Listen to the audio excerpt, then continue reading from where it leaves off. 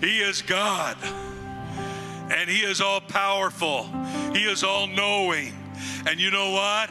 He's fighting for you. Amen. God bless you. Great to have you here this morning.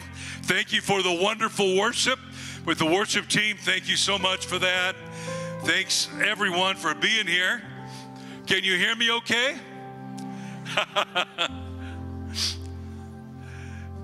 I was built with a built-in microphone, but I'm Pentecostal, and you know, we have a theme as Pentecostals that God may not answer my prayer, but He's sure going to hear it. So I got my loud voice from my dad, who my father, he had a very booming voice, and so this was a gift that I inherited from him. Lord bless you. Well, sadly, Patty and I are winding down. We have 2 more Sundays here before we return back to our home in the United States. We spent 1 month in Germany at a church helping within their church in Germany, and then we came here, and we'll be here for 2 months. And so at the end of August, our visa is expiring, so we have to leave before they kick us out. And so we don't want to make the headlines that this Pentecostal pastor's in jail for violating whatever. So we need to leave, but we love being with you. You all have blessed us so much. This is like home for us. We just love worshiping with you and getting to know you. And thank you for all the little gifts that you've given to us along the way. And I have put them all into the ministry. Bread and jelly and chocolate. They've all gone into the ministry right here. So thank you for your kindness. We appreciate it. We love you. Thank you, Pastor Kirk and Pastor Larry, for the invitation to come and be with you during this time. It has just been a tremendous honor and blessing for us, and we'll be here for a couple more Sundays. And so we hope to see you all those Sundays as well. I want to share this morning a message, but before I do, I'd like to just pray together. Can we do that one more time?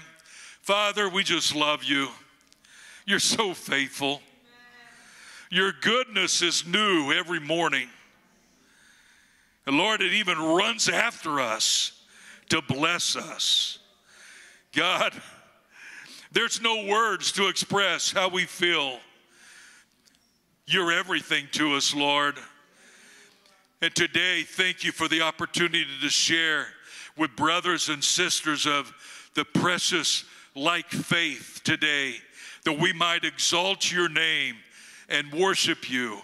Thank you for each one of them, Lord, for where they've come from and what they're doing, Lord, for all the goodness that you've given to them. And Lord, today we pray for Israel, that you would be with that nation. We know, Lord, that it's yours. We know that it's a special place. And Lord, we ask one more time that you would just keep your hand upon it. You would protect them. Lord, we pray for the peace of Israel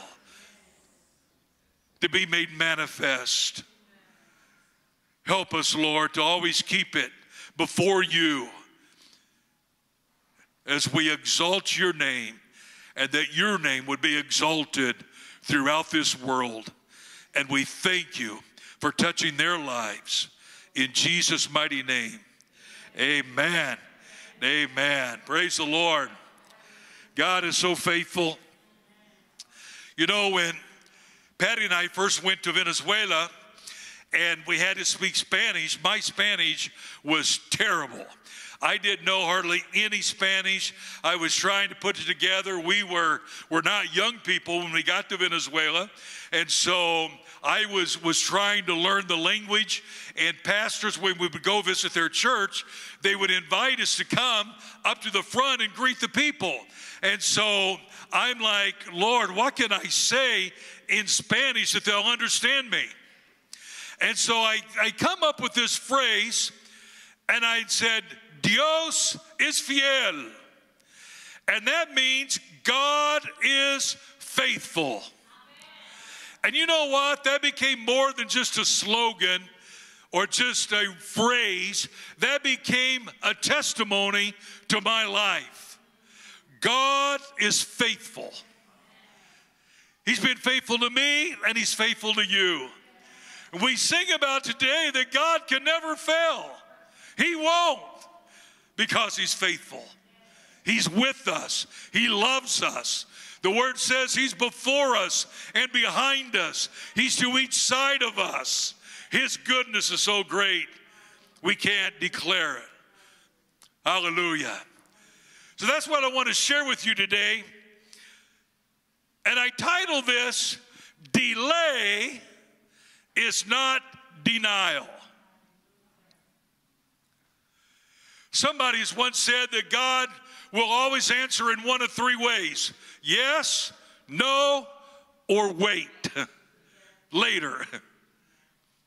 And so when we don't get the answer that we want, maybe He's saying, wait. And it's during those waiting moments in our life, when we wait upon Him, that God begins to do a work in us. And that's what was happening with David when David was anointed king. In 1 Samuel chapter 16, starting with verse 10, so Jesse had 7 of his sons pass before Samuel, but Samuel said to Jesse, the Lord has not chosen these. Are these all the boys? And Jesse said, the youngest is still left, but behold, he's out tending the sheep. So Samuel said to Jesse, send word and bring him, for we will not take our places at the table until he comes. So he sent word and brought him in. And now he was reddish, with beautiful eyes and a handsome appearance. And the Lord said, arise, anoint him, for this is he. So Samuel took the horn of oil and anointed him in the midst of his brothers, and the Spirit of the Lord rushed upon David from that day forward. And Samuel set out and went to Ramah. What a beautiful story. Bible scholars tell us that David was between 14 and 15 years old when this took place. When he was anointed king, he was around 14 or 15 years of age. But he did not become king until he was 30 years old. So for 15 years, there was a time of waiting. And the word says that after David was anointed king, he went back to Ramah to tend the sheep. He went back to work. Delay is not denial. God anointed David as king, but it took 15 years to put it in place. There's a valuable lesson in that for us. That God will speak to us, that God will show us His will, but He knows the time frame. But during that moment, it was in the desert times when many people through the Bible began to find out who they were in God and who God was.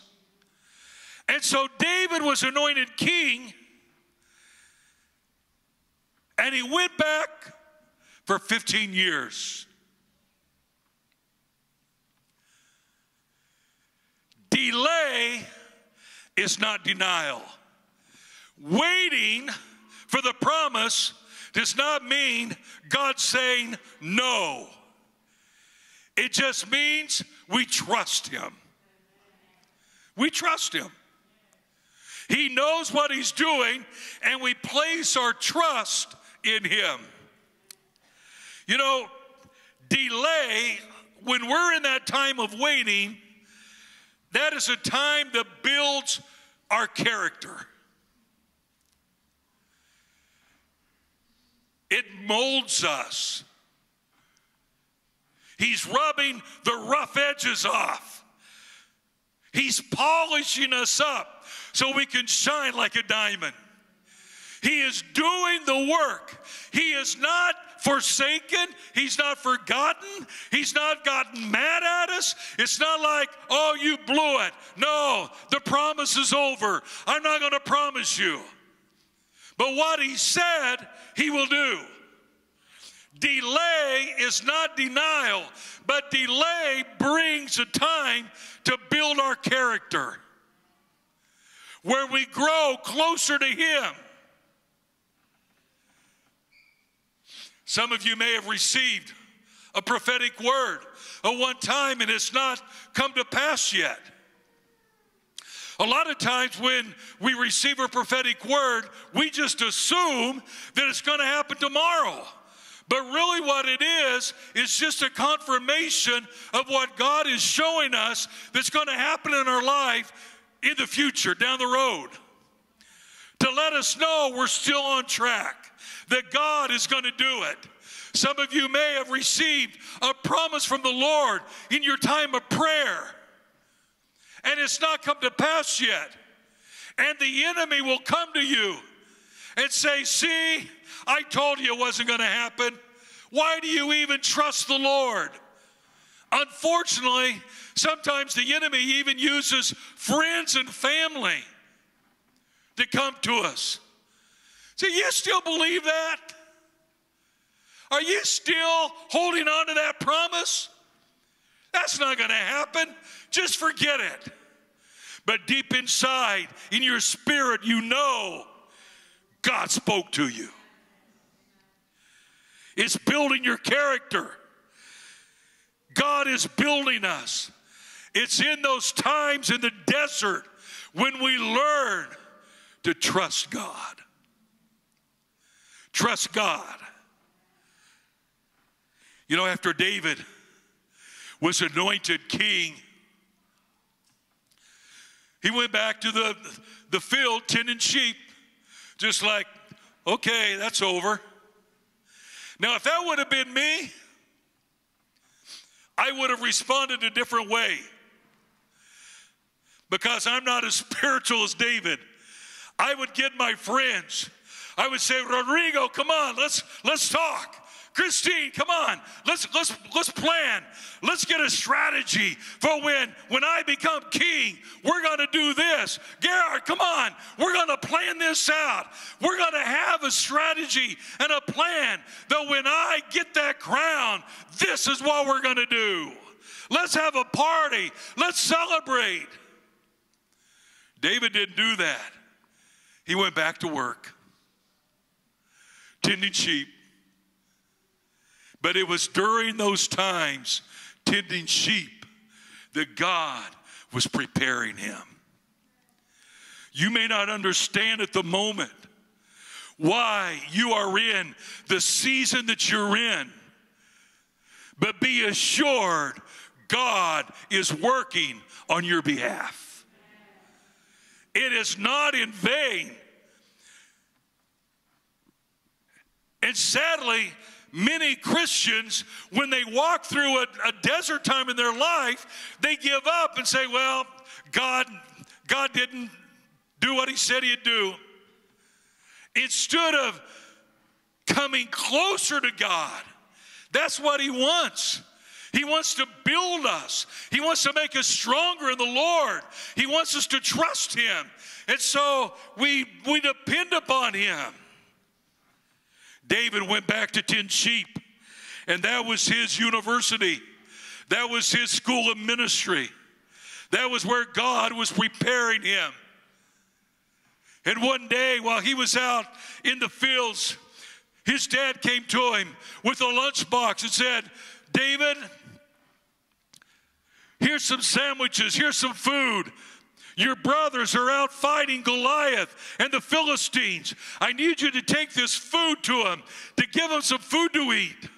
And so David, he took the food and he went to where the battle was supposed to be.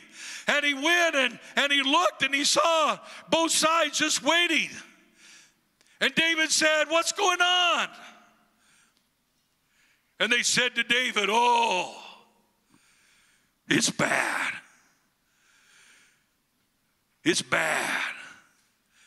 See that giant over there? He's mean. He's threatened to kill us, to cut off our heads, to make us their slaves. And David said, well, what's the problem?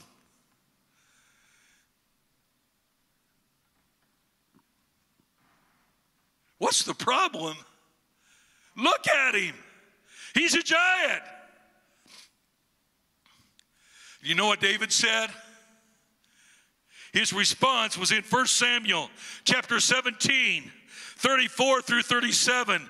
But David said to Saul, your servant was tending his father's sheep. When a lion or a bear came and took a sheep from the flock, I went out after it and attacked it and rescued the sheep from its mouth. And when it rose up against me, I grabbed it by its mane, struck it, and killed it. Your servant has killed both the lion and the bear. And this uncircumcised Philistine will be like one of them, since he has defiled the armies of the Lord. And David said, the Lord who saved me from the paws of the lion and the paws of the bear, he will save me from the hand of the Philistine. So Saul said to David, go, and may the Lord be with you.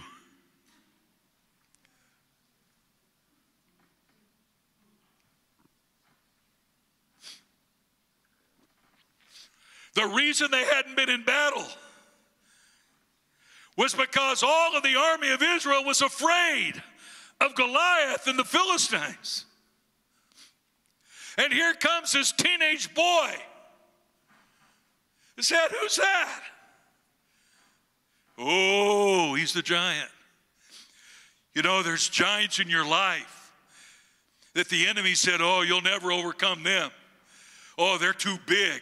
Look at them.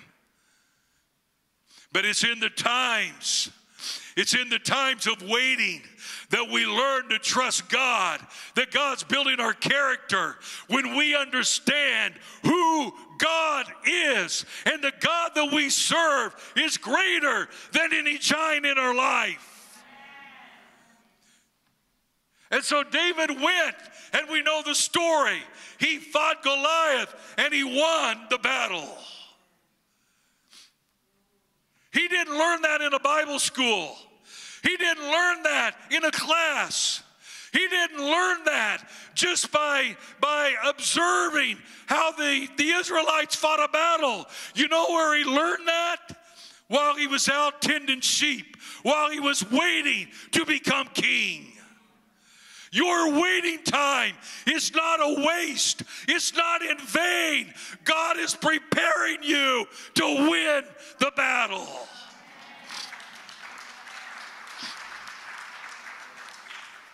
And secondly, delay builds dependency upon God. In the time of waiting, in the time of our desert season, we learn to depend depend upon God, we understand it is not our intellect, it is not our gifts and our talents, it is not what we can do, but rather than the God we serve. Hallelujah. We depend upon him because he is high and lifted up. It builds dependency upon him. We learn to depend upon him. I love the story. In John chapter 2, John 21, the disciples said, we're going to go fishing. And so the verse says that they went and they fished all night and caught nothing. And they saw this man, Jesus, and he said, hey, why don't you cast your nets on the other side of the boat?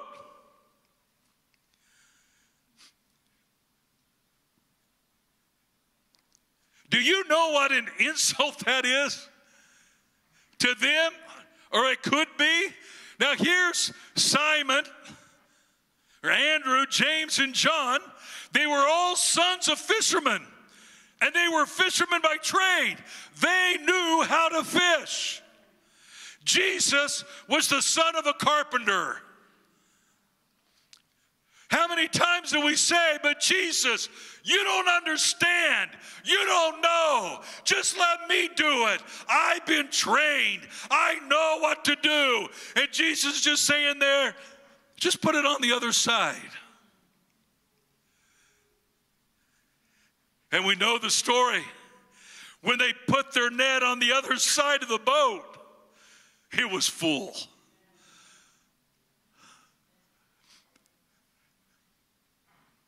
In our times of waiting, we learn dependency upon God. We learn to trust him. That God will be faithful. That God will be with us. He will help us.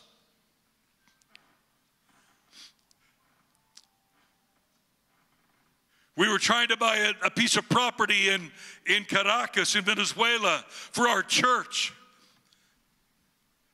And so we signed a contract and we started raising money.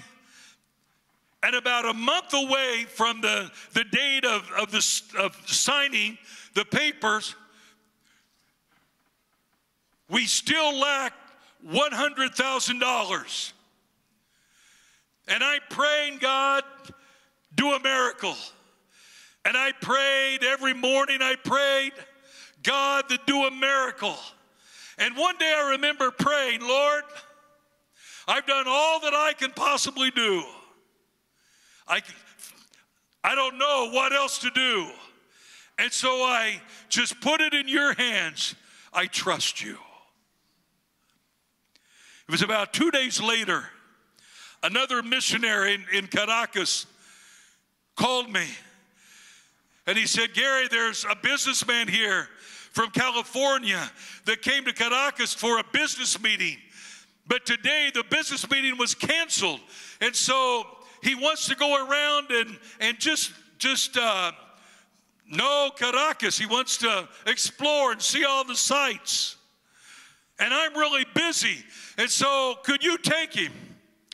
And I had the phone in my hand and I'm thinking, well, you know, I'm kind of busy too.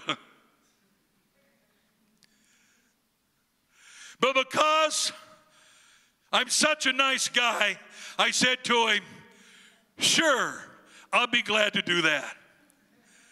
So I met the man, never had met him before in my life. I met him and I took him around and showed him all the beautiful sights of Caracas. And I took him by the property, the building that we were wanting to buy for our church. I explained the story, and he said, how much do you need? And I said, $100,000. And he said, okay, well, I'll be praying with you about that. And I'm like, yeah, okay, thanks. I've heard that before. That's like the checks in the mail. I said, okay, thank you. And we went on In the afternoon, we were sitting at a little outdoor coffee shop, drinking a cup of coffee, and this man says to me, you know, I want to help you with your project. And I said, okay, well, that'd be great. I had no idea what he could do. And so I said to him, what are you thinking? What do you want to do? And he looked at me with this strange look on his face. And he said, well, $100,000, that's what you need, isn't it? And I had a cup of coffee in my hand, and it began to shake, and so I had to grab it and set it down. I've never seen $100,000 in my life. And this is what he said to me. I said to him, you want to give $100,000? And this is what he said. God told me to do it. He sent the check. We made the payment. We signed the paperwork. And God did a miracle.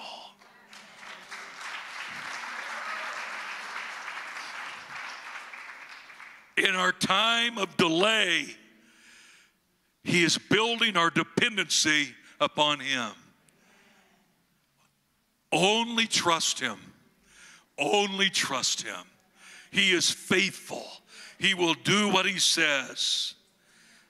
And then lastly, delay builds our faith. In times of waiting, our faith is increased.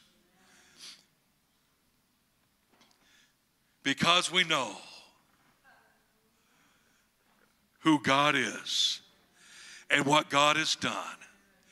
David went and fought Goliath in faith because he had already seen what God did with the lion and what God did with the bear. And David said, who's this Philistine compared to them? He's nothing. I can fight him.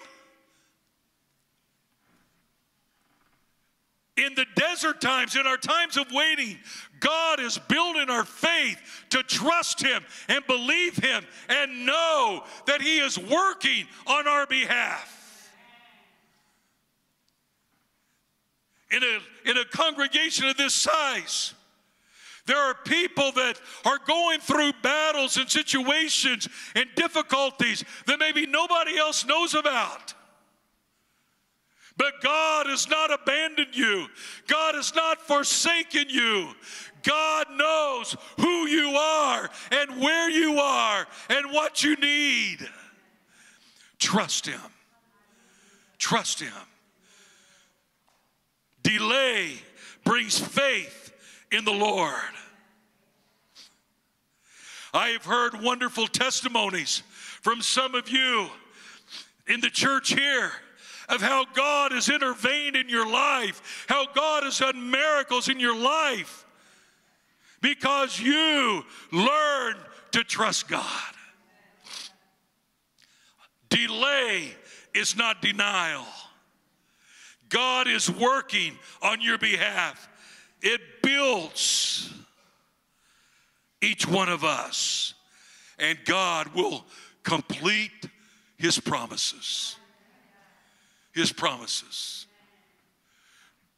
Don't abort. Don't give up on what God has called you to do, what God has told you that He will do. He is faithful.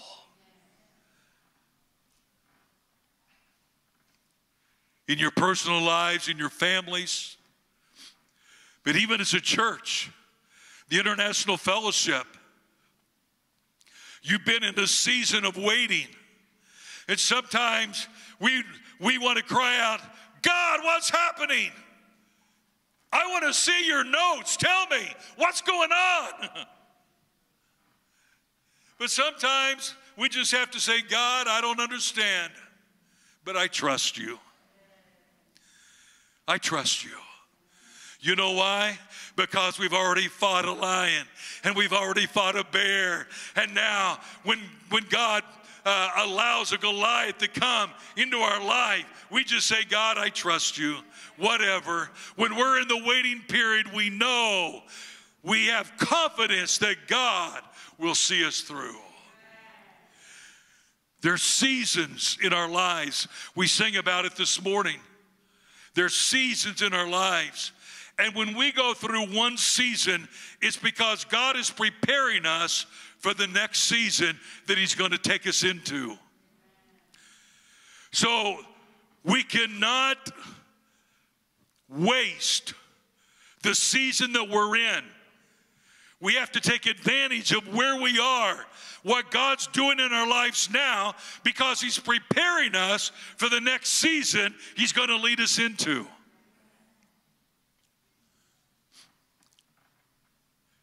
I grew up in an area in the United States that was agriculture.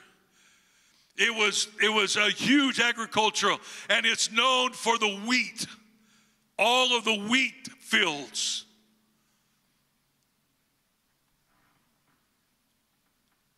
And us teenage boys, when we became 14 and 15 years of age, we would go and we would work for the farmers driving tractors.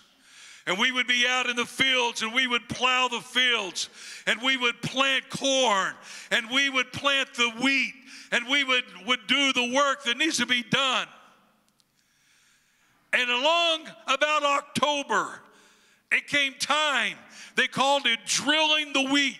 There was a time that we would go, and we would plant the wheat into the ground.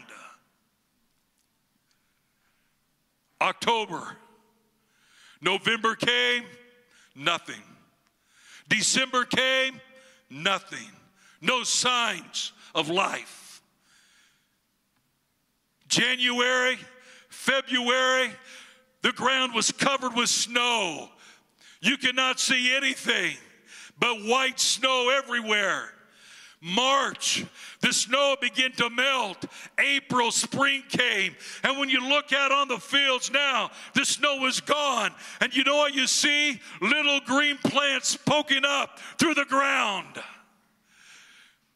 Those kernels of wheat had gone through a season of germination. You couldn't see it. You didn't know what was happening. You just trusted the process. That God's nature was at work. And it began to grow and would turn a beautiful golden brown. And long about June, the combines would come in, and they would do the great harvest of all the wheat. And when the harvest was taking place, nobody thought about in October when we drilled the seed, or in January when the snow was on the ground. We just assumed, we just knew that God was doing the work. And there's seasons in your life when you have planted the seed, when you have prayed, when you as a church have done the work. You've done all that you can do, and now it's just a time of waiting. But don't be mistaken.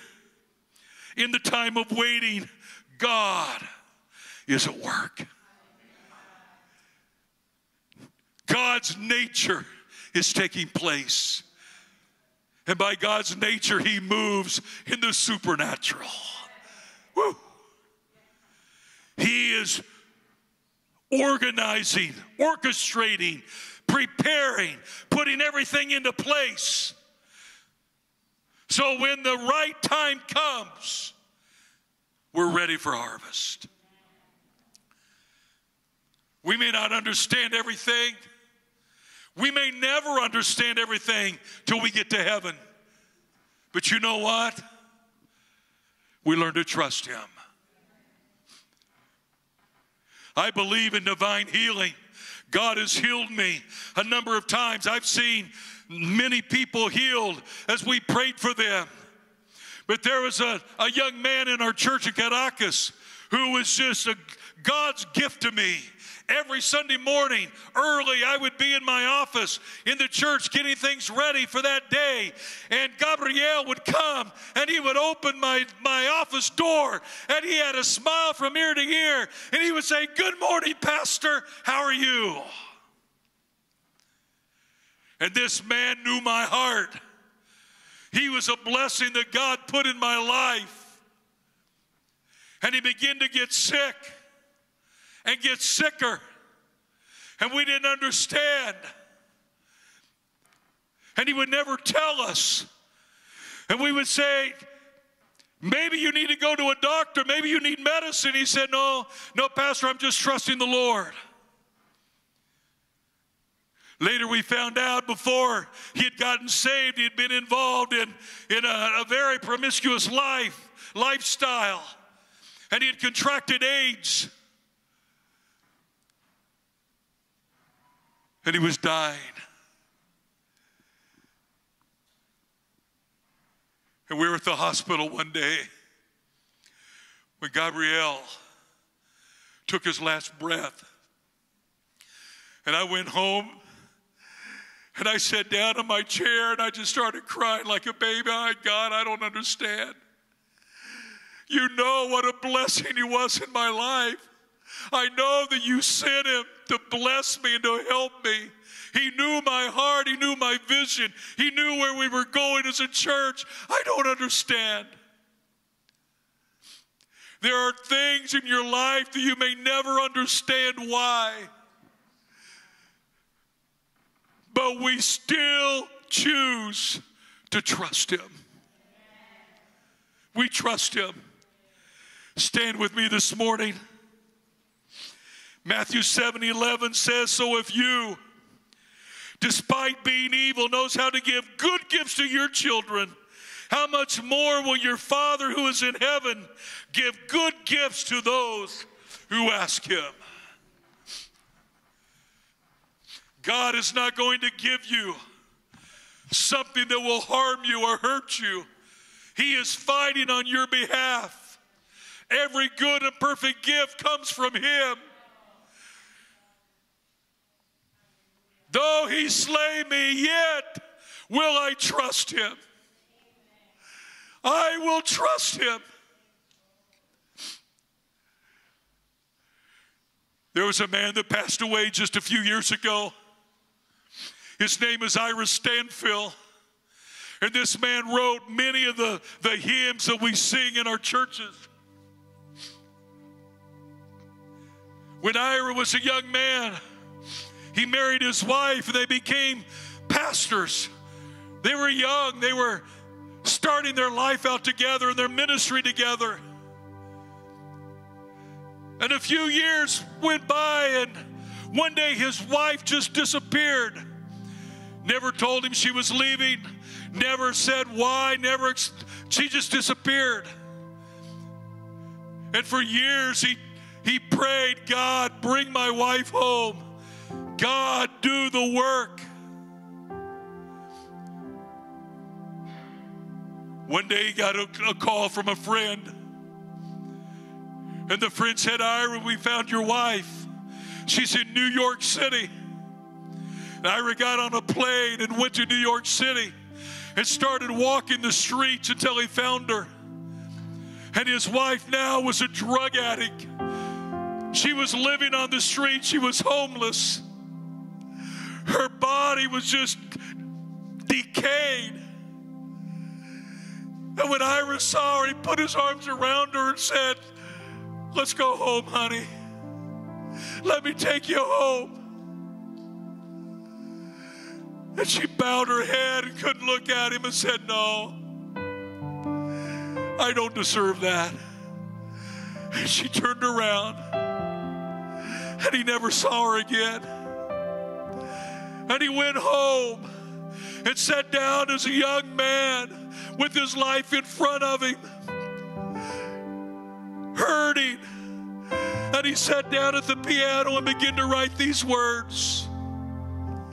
Many things about tomorrow I don't seem to understand, but I know who holds the future, and I know who holds my hand. Church, I want you to know today that God has your hand. He has never let go. We are on a firm foundation, and God will be with you because God is for you.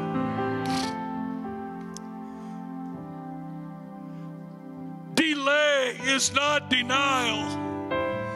It's time for us to grow closer to God, because He's working all things to our good, because we love Him. Father, today we thank you for your faithfulness. Thank you for your goodness.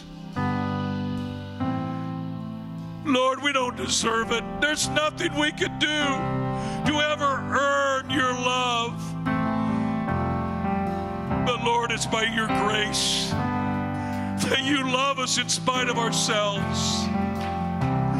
Oh God, thank you that you love us.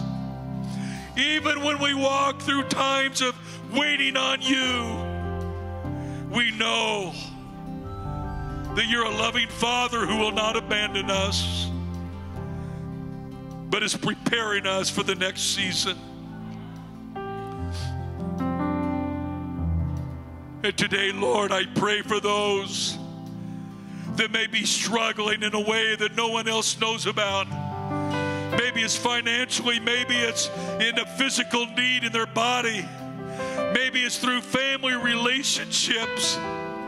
Lord, maybe it's just a lack of self-worth that they don't even trust themselves. But today, Lord, I pray that you would come down in such a mighty, powerful, and beautiful way to confirm your love for us. And today we choose to love you and trust you. We trust you for this season that we're in. And we trust you for the season that you're preparing us for. Because you'll be the same God then that you are now. And so now, Lord, we commit it to you. We will leave this place today with our hope anchored in you. Because you are our hope of glory. We thank you, Jesus, for what you're going to do in our lives. We just commit.